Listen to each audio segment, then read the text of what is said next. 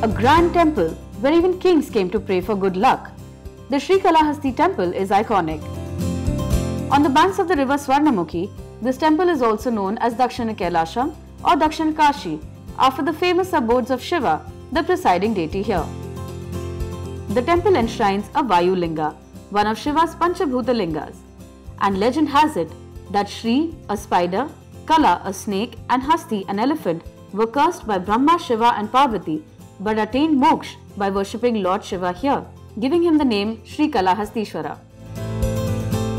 The temple also has a statue of the hunter Thenan, who is said to have offered his own kannu or eyes to the Shivling, gaining renown as one of Shiva's greatest devotees, Bhakta Kanapa.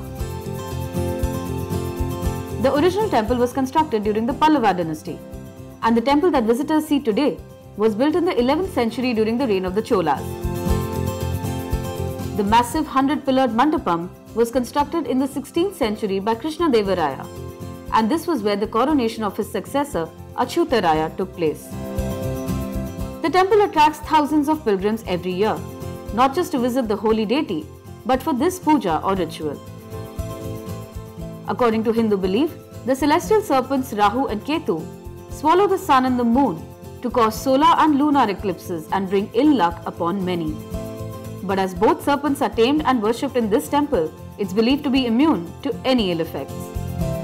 This is why the temple is famous for the Rahu Ketu puja being performed here every day. The ritual is believed to ward off evil effects caused by planetary movements, attracting hopeful devotees from near and far.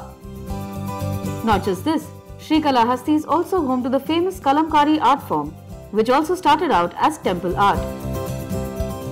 It is in many ways symbolic of the tapestry of myth, legend, art and faith that make this temple and its town so timeless.